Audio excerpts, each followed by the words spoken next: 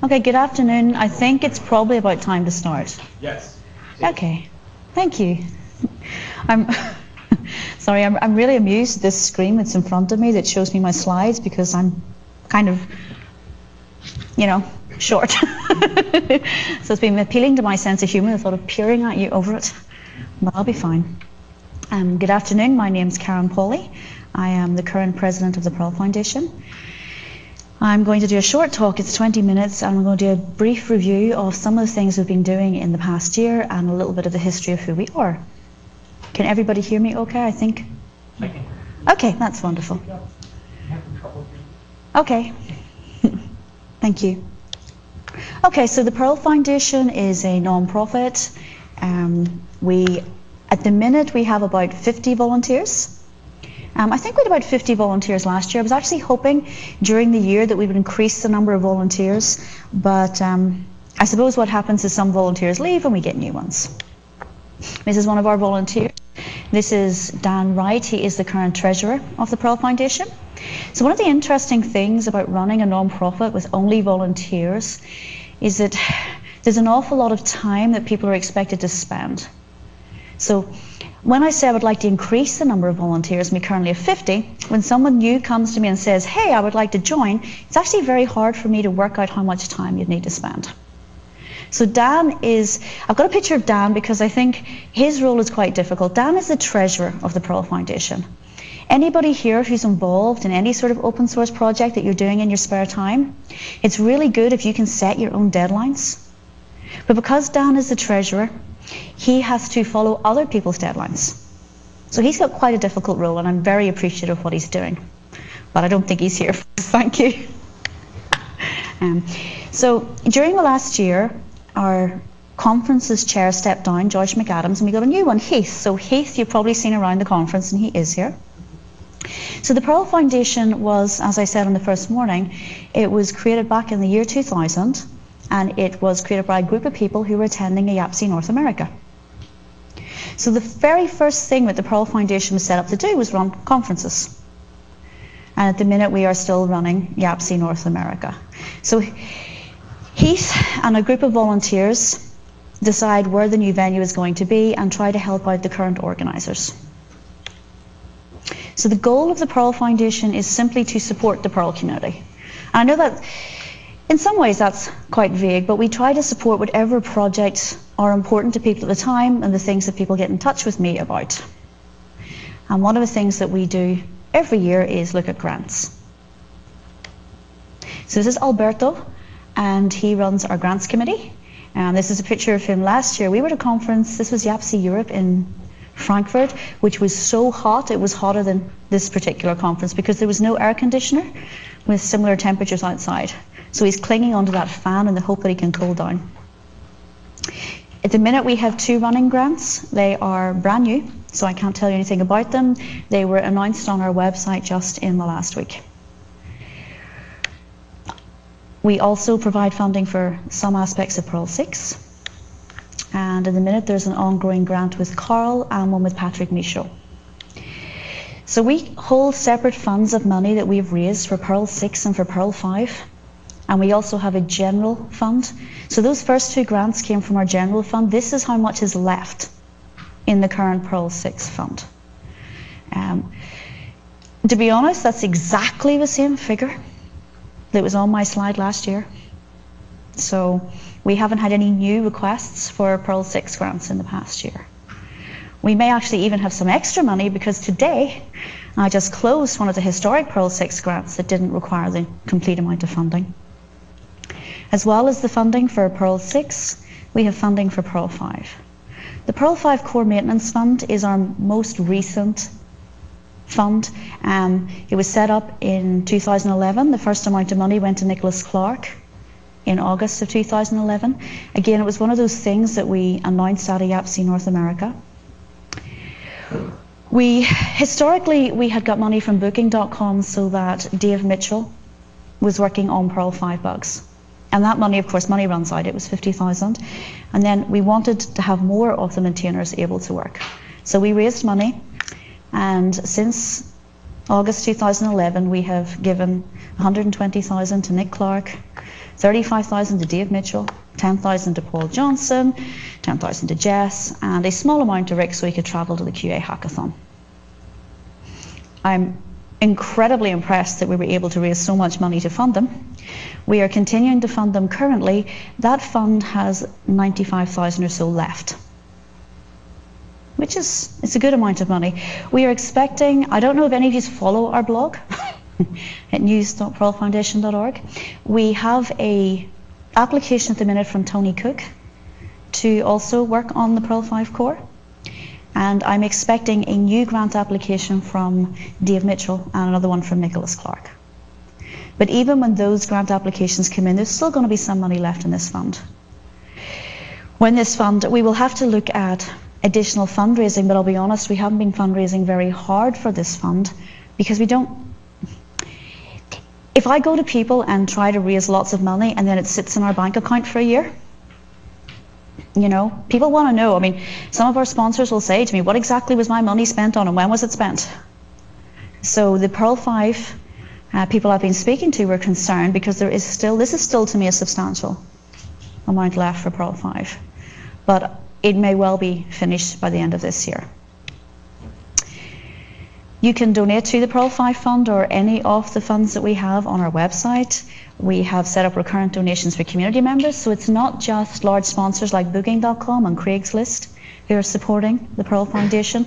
We also have community members who make recurrent monthly donations, which is great. This, yeah? Do you accept company matches? I believe that we do. We have only, in the past year, have one that I know of. So the companies, if your company does that, they usually send a piece of paper to Dan. And I know he has sorted out one this year.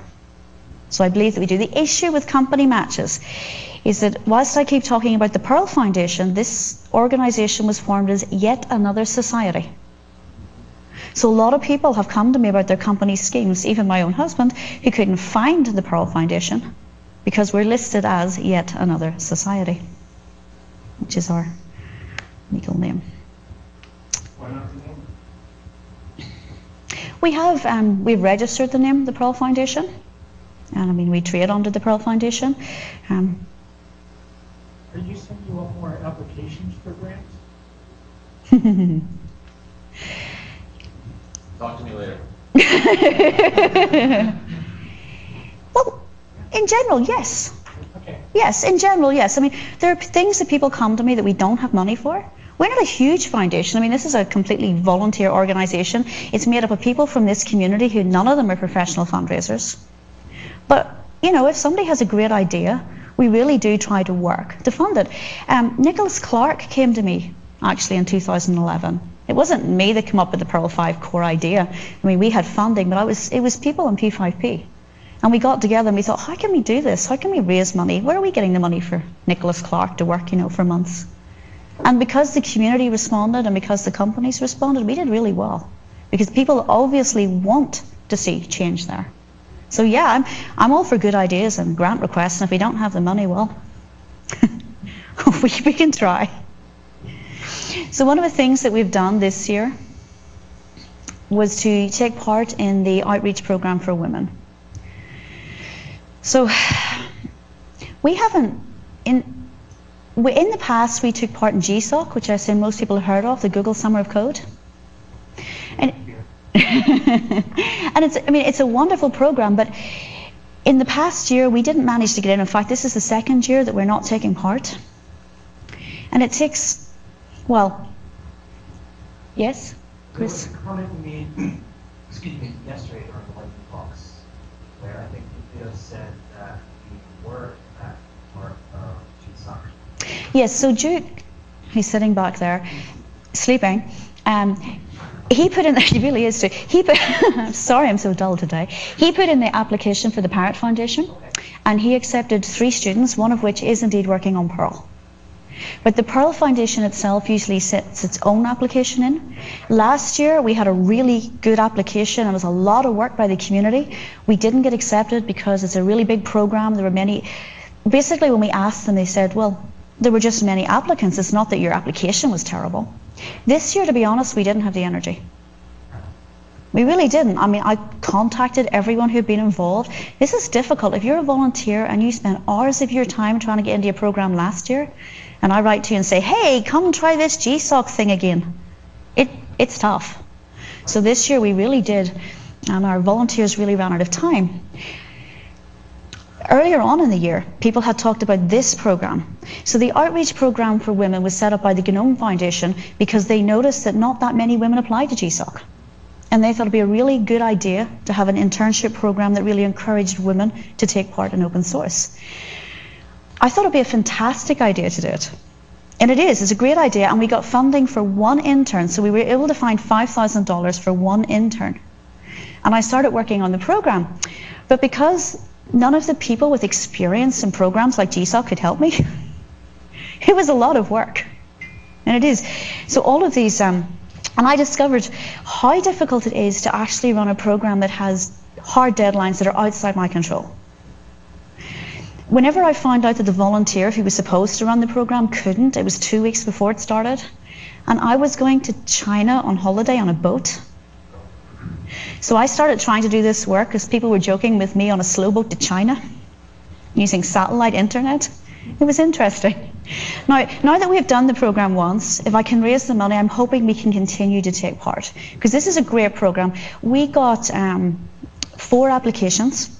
2 of them were for dancer, 1 was for Metasipan, and the one that was accepted was for moose. All 4 women contribute to the project. We're still trying to encourage them to keep contributing to the project. Upasana, who's working on moose, is going to be working. I mean, it's for a period of 3 months for 40 hours a week. That's a big contribution. And for that, she gets this internship of $5,000. And actually, one of the problems with the size of that time contribution is that all our projects are full of volunteers. And we don't have a strong set of mentors who have that amount of time to dedicate to a newcomer on their project. And that is something I'm hoping over the next year we can address. Duke was saying yesterday about wanting to do something like the Google Summer of Code, you know, for Perl. Was he calling it Seasons of? Yeah. He was talking about doing something like that. I would love us to do something like that, but for me the challenge is not necessarily going to be raising the money for it. It's going to be having rules and help for our mentors. You know, I wrote to lots of people in the community to ask for help with this program, and a lot of them got back and said, we would love to take part, but we don't have people with the time to deal with someone who's working 40 hours a week full time on our project. But I think we can improve on that. I think we can come up with some sort of educational program and some sort of, you know, there has to be a way to encourage mentorship in the community. There really does. So I'm very hopeful that we can continue with this particular program. In the past year, so the Perl Foundation is a whole set of committees. I know, it's all rather dull. So we have a conference committee, we've got grants committees, we have a fundraising committee. If anybody's interested in joining the fundraising committee, because you remember I said I had 50 volunteers, do you know how many of them are on the fundraising committee? Can we guess? None. Well, there's me, because our charter states that a board member has to be on a committee, you know. So yeah, we don't have any. We created the committee because I thought it'd be a great idea, but obviously the feeling there as well is in us publicising that we need more volunteers for some of these committees. I understand that. But yes, so we have a fundraising committee. But Did you say it helped with fundraising before? Absolutely. So, and the feeling... I'll I have a lot of experience. I know. And there is no doubt that the feeling, because yes, Dave did say that, the feeling is within us and our management as well, because we are a set of volunteers, and sometimes instead of creating vision and doing new things, we spend all our time fighting fires and dealing with historic things. I mean, I spend a lot of time working on the Perl Foundation. I don't work full time, so I'm able to I try to spend between 10 to 20 hours a week. But at times it's just not enough time, and I do spend an awful lot of time dealing with community issues, mediating arguments between people in various parts of our community. All things that you're probably not expecting me to do, but my email is full of, you know, community issues, and that's fine. And actually, That's why we created, this is our newest committee. This is the Community Advocacy Committee, so someone else can deal with those community issues instead. And Yakov has started to do that. Now his committee is very new.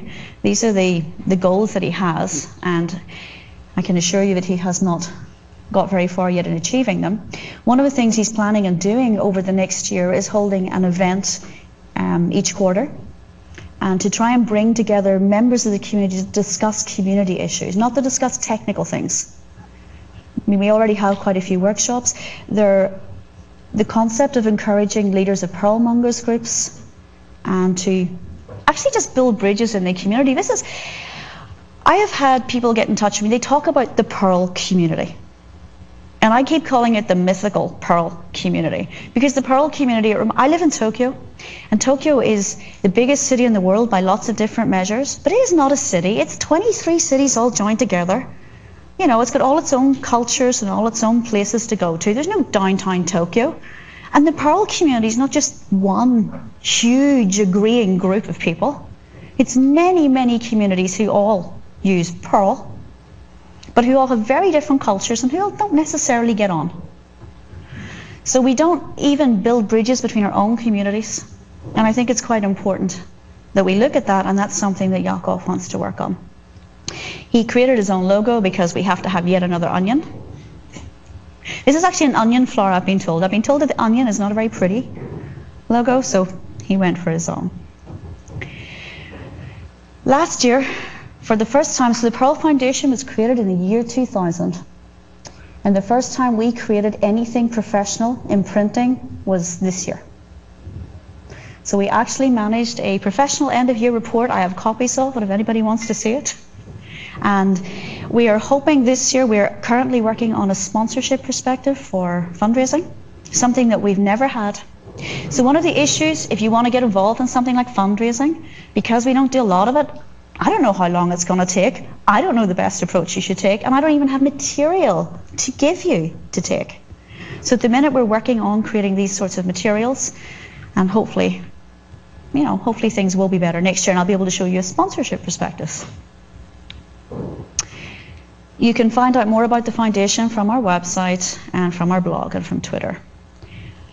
Has anybody got any questions? Because we're almost out of time. Yes? Can't remember. One second. It's okay. I'm not going anywhere. The question is, what is your question? Any questions? Do you use a CRM system? Yeah. See, funny question. CRM system. Which for? For our website? Just for like a Civi CRM. No. Is that something you want to do? Oh no, you do. You have donor.com. Yes, we've got donor.com now. Thank you. Because I was thinking, historically we had something we ruled ourselves. And it was kind of scary, but yes, at the minute we're using donor.com. Yes. Oh, that's okay. I feel better now. I was thinking, did we ever implement that? We talked about that for years. But yes, actually Dan got that sorted out. The Perl Foundation runs YAPC North America, but we don't actually run the other YAPCs in the world. So YAPC Europe is the YAPC Europe Foundation, the one in Japan, Japan Perl Association. But actually we've been contacted by a group of people in Australia. So it's possible that we're going to see a YAPC Australia from this year on, which would be really good. But no other questions? You're all very quiet. Okay, thank you.